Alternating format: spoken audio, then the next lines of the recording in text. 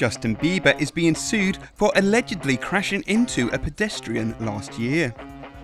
The singer, who was cleared of hit-and-run charges in connection with the same incident last summer, has been named in a new lawsuit by photographer Walter Lee, who claims he suffered severe injuries after being struck by the baby hitmaker's white Ferrari on the Sunset Strip in Los Angeles last June.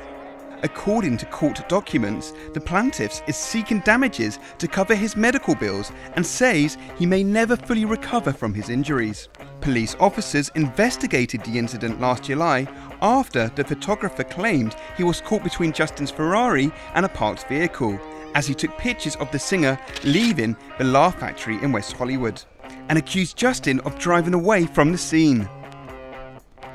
The Canadian star was questioned but released without charge, and law enforcement sources previously said prosecutors say there was insufficient evidence to prove that Justin knowingly left the scene of a collision in which someone was injured.